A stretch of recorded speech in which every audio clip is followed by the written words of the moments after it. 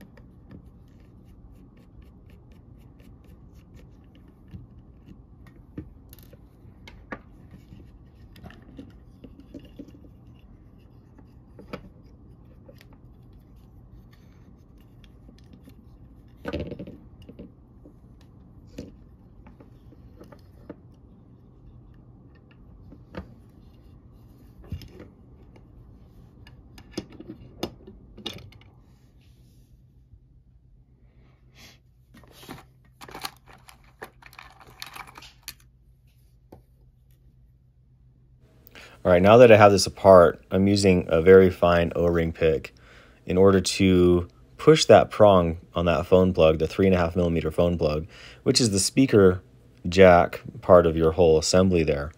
I'm pushing that prong back into place and using a little bit of force. It is steel.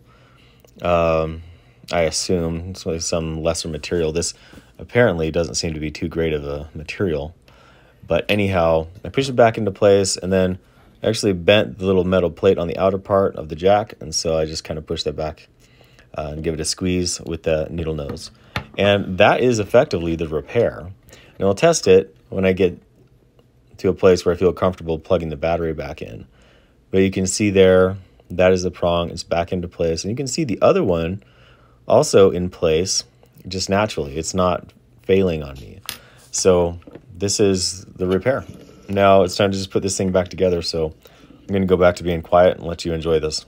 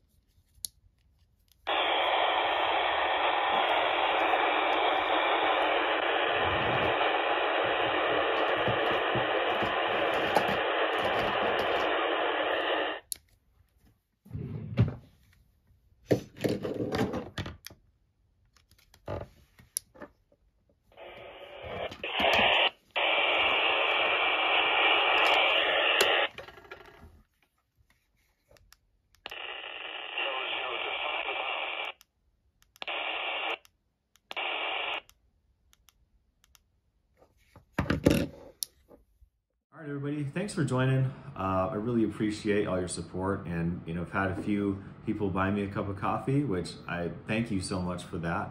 That has been that's super helpful for the growth of the channel and to sustain this.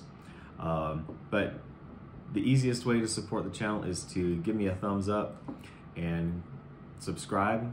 Even if you don't subscribe, please, a thumbs up helps a lot too. All right, see you down the trail. Thank you so much.